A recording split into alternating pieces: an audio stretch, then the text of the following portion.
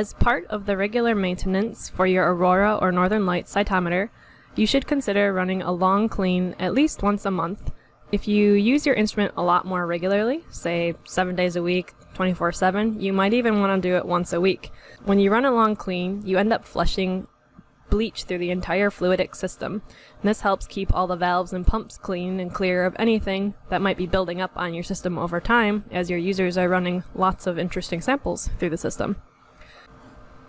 Before you run the long clean, you'll want to get a few materials ready. First, you'll want to create a solution of 10% bleach. We make this from household Clorox bleach and just dilute it 1 to 10 in DI, very clean water.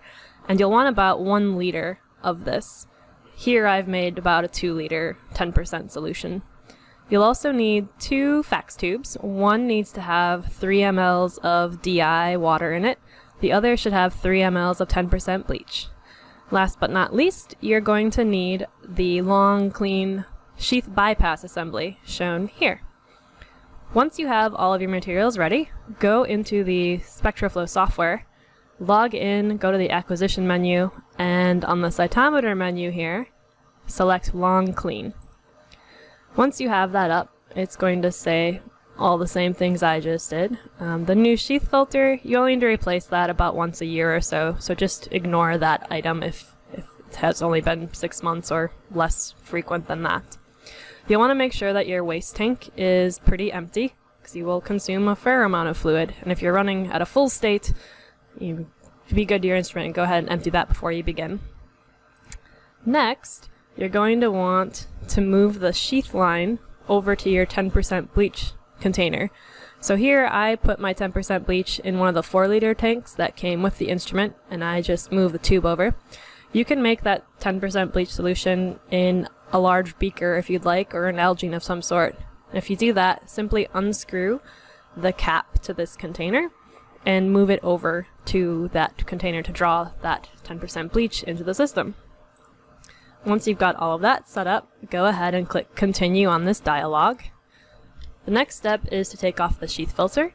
The reason for doing that is if you get bleach in that filter, it takes a long time to flush it all out, which means it could go through your samples in the flow cell for the next user after you're clean.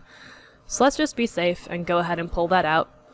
You'll want to remove the sheath filter, starting with the fittings from the left and working your way towards the right. Reason for that being is there's fluid moving out of this far left one, and if we disconnect that one right away, we won't have any sheath drips in the fluidics bucket. Once you're done with that, go ahead and click Continue. Next, we're going to install the sheath bypass assembly, and it's got 3 little prongs. The order that you attach them doesn't really matter, but if you try and follow the picture here, that's a good guide.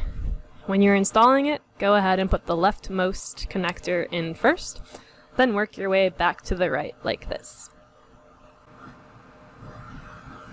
Once you've got the long, clean bypass assembly installed, go ahead and install your 10% bleach tube onto the cytometer.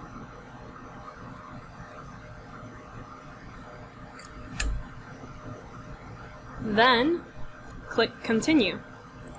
You'll notice the sample line comes down into the bleach tube, and the system's going to start running all of that bleach through the system. This will take about 6 minutes or so to flush the bleach through.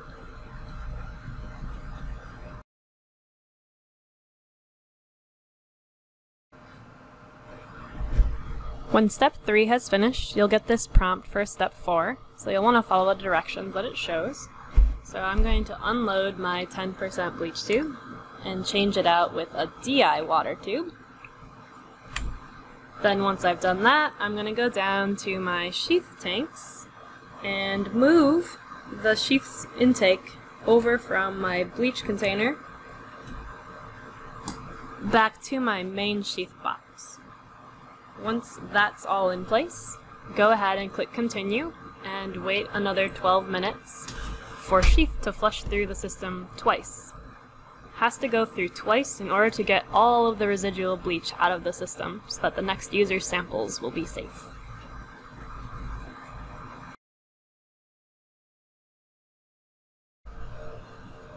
Once step 4 has completed, the last dialog box will appear, step 5 of 5. For this one, let's go back to the instrument, and we should remove that long, clean bypass tubing assembly from the system. Remove that bypass assembly by this time starting at the right and working your way to the left. Once the assembly is removed, grab your sheath filter, and you're going to install that starting at the left and working your way back towards the right. Once the sheath filter is in place, go back to SpectroFlo and click the Continue button. It's going to run a purge filter to remove bubbles from the sheath filter you just reinstalled. Once it's over, you'll get a dialog box saying that you are finished. You can click Done and feel free to go run a fluidic shutdown if you want to shut off your cytometer, or you can keep it on and let users continue to use it.